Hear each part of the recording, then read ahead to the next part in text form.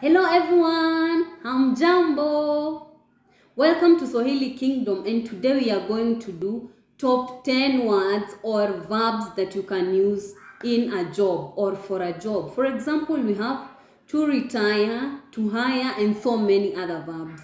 So if you want to come to Kenya or Tanzania and you want to talk to your friend about your job, your retirement, if you are planning to get a job here or to get a retirement, or a company has fired some people, you need to know this verb so that you may not be.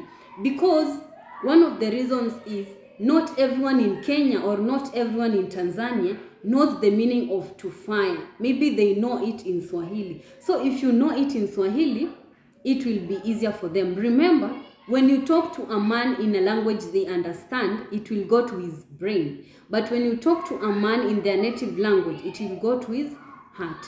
So make sure you know where you want to hit. Is it the brain or the heart? Let's start.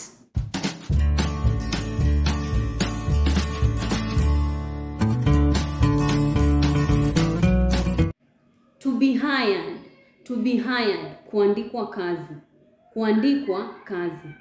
For example, Bakari aliandikwa kazi na kampuni ya ABCD jana jioni. Bakari aliandikwa kazi na kampuni ya ABCD jana jioni.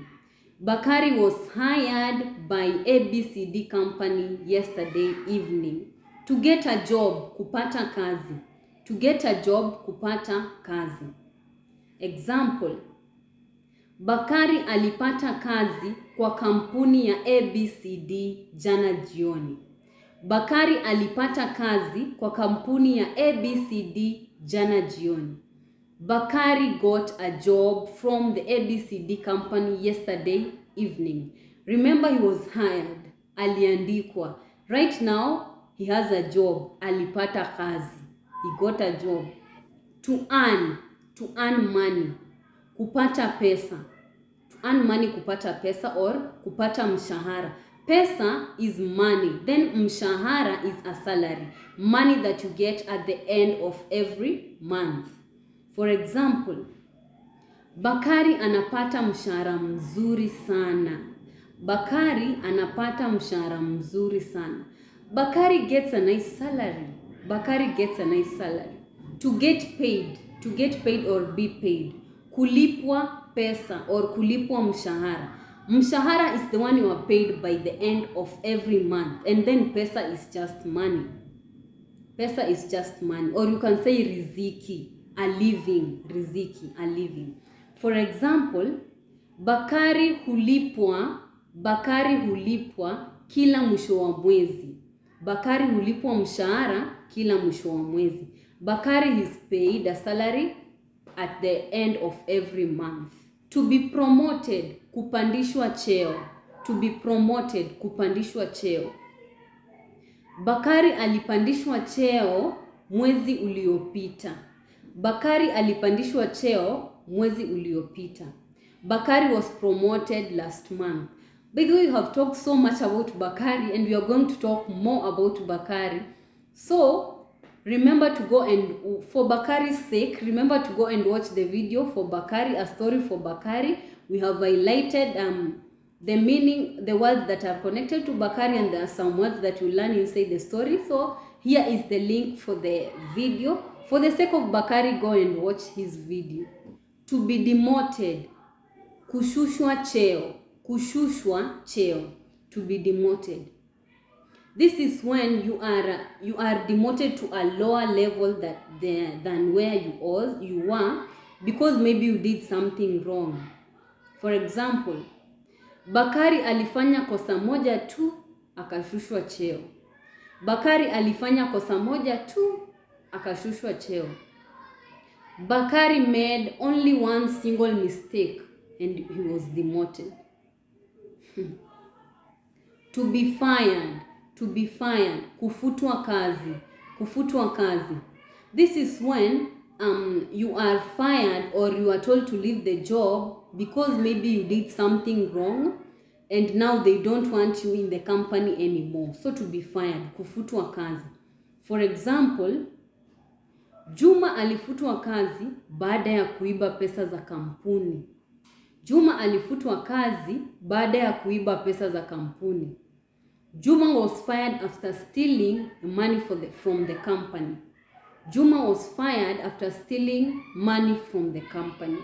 So you are fired after you have done something wrong that the company cannot tolerate. To be laid off. To be laid off. Kuachishwa kazi. Kuachishwa kazi. Now here is where the difference comes between kufutwa kazi and kuachishwa kazi.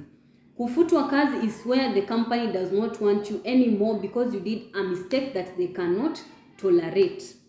And kuachishwa kazi is when the company now tells you, they tell you cannot continue working anymore, maybe because they are bankrupt or they are closing the company. For example, Bakari aliachishwa kazi kwa sababu kampuni ilikuwa inafunga. Bakari aliachishwa kazi kwa sababu kampuni ilikuwa inafunga. Bakari was laid off from a job because the company was closing. Bakari was laid off from a job because the company was closing. Kufutwa kazi, to be fired. Kuachishwa kazi, to be laid off. To be fired is when you have committed a mistake and the company cannot tolerate it anymore, so they fire you, they tell you to go. But kuachishwa kazi, to be laid off, is when the company maybe has gone bankrupt, or maybe they are closing down, so they are laying off the employees, or maybe they are cutting off their costs. So it depends. Kuacha kazi. Kuacha kazi. To quit or to resign. This is where you get tired of the work. I don't know if you get tired of the work. You get tired of the work and then you decide to resign and go get another work or another job. For example, aliacha kazi baada ya kupata kazi nyingine iliyo nzuri zaidi. Aliacha kazi baada ya kupata kazi nyingine iliyo nzuri zaidi. She quit work or she resigned after getting another job that was more better. She resigned after getting another job that was more better. To retire, kujiuzulu, to retire. Mjomba wangu alijiuzulu mwezi uliopita. Mjomba wangu alijiuzulu mwezi uliopita. My uncle retired last month. My uncle retired last month.